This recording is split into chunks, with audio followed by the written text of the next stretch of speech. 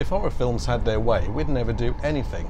And to prove this, I'm going to show you a load of old horror films on VHS which all have "Don't" in the title.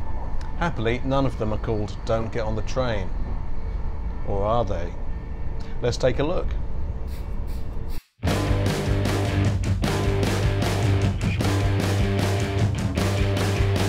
Hello, you elegant swan. I'm Jason Arnott, the author of The Last Days of Jack Sparks, Ghoster and Beast in the Basement.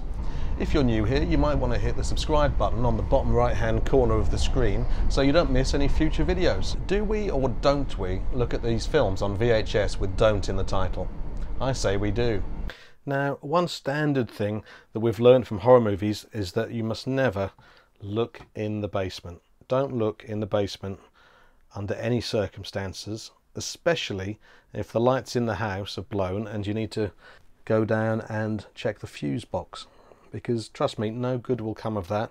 There'll be a man in a mask down there and he'll make it so that you never do anything ever again. A feeling of unease crept over her. Yes, a feeling of unease crept over her because she'd just been stabbed through her glasses and into her eye socket.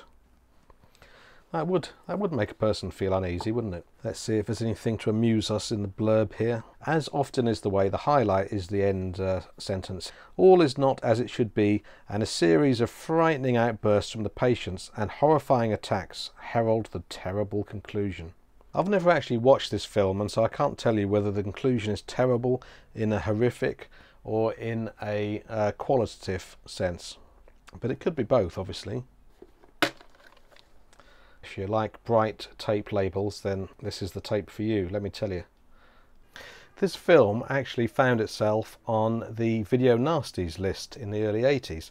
If you're not familiar with the Video Nasties list, then don't worry, I'm definitely going to do a whole video about that, because it was a ridiculous time in which horror titles were pulled from the shelves and literally banned from stores. Absolutely preposterous, and this was one of those films. Funnily enough, a few of the films I'm going to show you in this video were Video Nasties, so I think maybe the powers that be at the time had a real bee in their bonnet about films trying to tell the viewer what to do. That's ironic. So, to sum up, basement, out of bounds. The next thing you mustn't do is answer the phone. If that phone starts ringing and you're in a horror movie, then for God's sake, just let it ring out. Don't even acknowledge the fact that the phone's ringing, because no good can come of this. As you can see in this picture here. I mean, run if you must, hide if you can scream, but just don't answer the phone. I think that's sound advice. It's got a lovely spine, this film, but I can't show you the back because it would contravene YouTube's policies. Right, we're not answering the phone, but we're not going to spend too much longer on this either. If you happen to find yourself inside a house in a horror movie and you're not looking in the basement and you've managed to resist answering the phone, then what you mustn't do is open the door. Any door. Leave all doors be. Hilariously, this 1974 film has an alternative title which also has "Don't" in the title. It was also known as "Don't Hang Up." So, don't answer the phone, and once you've answered it, definitely don't hang up.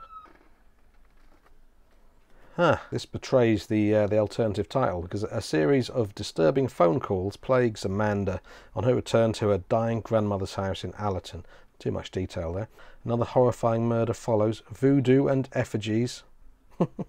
So whoever wrote this blurb couldn't really string a sentence together, could they? Because this literally says, another horrifying murder follows, ... voodoo and effigies ... in capital letters, not for the squeamish, 3 exclamation marks. It's just liquid gold, isn't it? Liquid gold prose. Let's have a look at the tape of this. What a delight.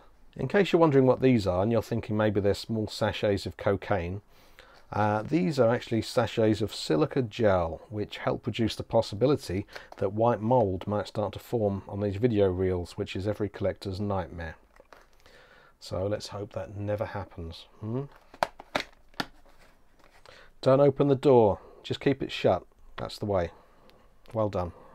Not only must the door remain shut at all times though, the same very much goes for the window. See? Especially if you've been tampering with nature. If you've tampered with nature, then for God's sake, keep that window shut, because all kinds of, I don't know, possessed hornets, moths, Satan's moths may come and get you. Whatever's out there will wait. That's quite a good tagline. I quite like that, apart from whatever being 2 words. I don't like that so much. Now, this film actually has a much better known title, particularly in the UK. Do you know what it is? Do you? Let's see. No, there's no clue here. This film is actually The Living Dead at the Manchester Morgue, which was a film shot in this country. It's also known as Let Sleeping Corpses Lie, which is quite the title, isn't it? But the main point that obviously we're going to take away from this is that windows should remain locked, ideally barred, and also they should be nailed into the window frame, otherwise you will pay the price. So we're accumulating quite a list of things that should not be done in horror movies, aren't we? But it'll keep us safe. That's the main thing. The problem is, of course, the list of things not to do just never ends in horror films. So you're in a house in a horror movie, you think you're doing everything great, you're not answering the phone, you're not looking in the basement, you're not opening any doors or windows, but in this film's opinion, you mustn't go in the house at all. So that's really thrown all the previous rules up into the air. That's thrown a spanner among the pigeons, hasn't it? Oh, this film, and particularly this release of the film, is just absolutely iconic to me. It probably won't surprise you, judging by the grimness of this cover, that this is another video nasty, and it's probably one that, well, none of the video nasties deserved to become video nasties, but at least it's really grim, and so you can understand why at the time a bunch of busybodies got really upset about the idea of people being able to watch this film. I remember seeing this cover in Lowestoft Library when I was a kid and thinking, oh my god, that's just horrible. I will never be allowed to watch this. So we turn this over and we're confronted by a lovely picture of a woman with her head on fire. You really do have to watch those straighteners. You really have to unplug them, you know. Actually, that would be another film title, wouldn't it? Don't leave your straighteners plugged in. Yeah, that would go nicely on this list. It's a reasonably well-made film. It's kind of a riff on Psycho. It's like a nastier Psycho, a much nastier Psycho. Yeah, about this guy Donnie who likes setting people on fire, and his mother's involved. I think he thinks his mother is still alive. Yeah, he keeps their horribly charred corpses in the house with him, dressed in mother's finest gowns. Yeah, so in this case, it's definitely best not to go in the house. Definitely don't go in Donnie's house. That would be really unwise. Don't say I didn't warn you. All right. So you've decided to not go in the house. You've banished yourself from the house, so you don't have to worry about basements and doors and windows and being burnt to death by Donnie. So where on earth are you going to go next? Well, I'll tell you a place you definitely mustn't go, and that's the park.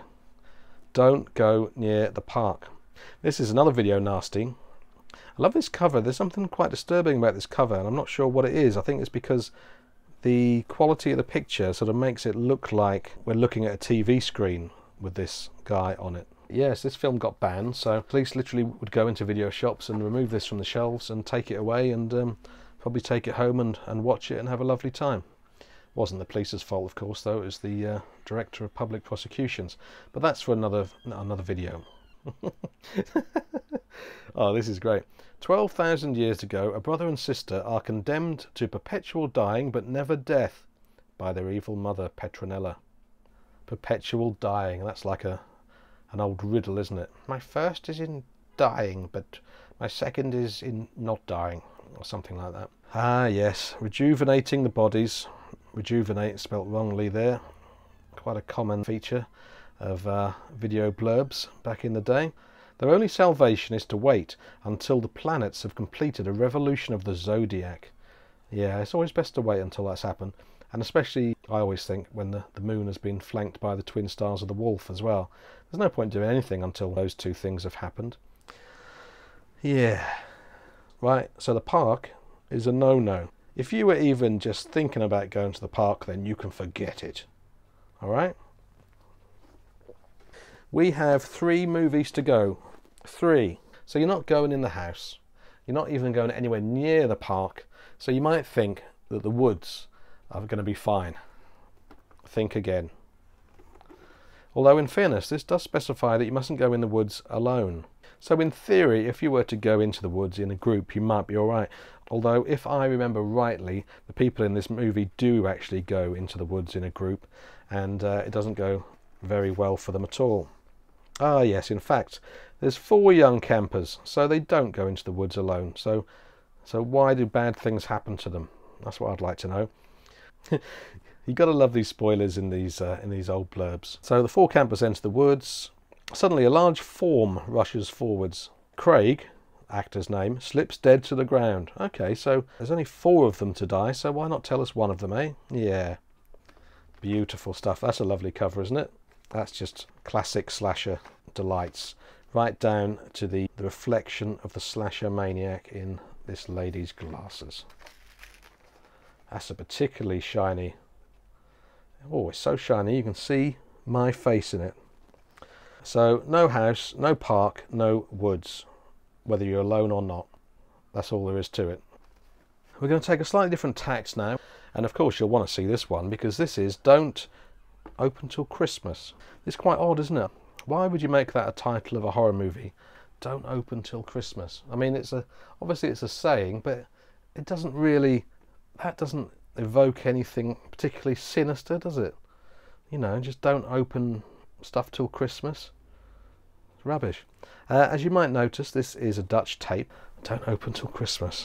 Whoa, that's put the fear of God in me. It's time for the final tape with its weirdly reassuring title. Don't Panic. That is quite odd, isn't it? I don't know why you'd call a horror film Don't Panic. I mean, panic's great, panic's fine, but Don't Panic? Not a very good title. Forget Freddy and Jason, Virgil's the newest nightmare in town. I somehow think that Virgil failed to outdo Freddy and Jason in any single way.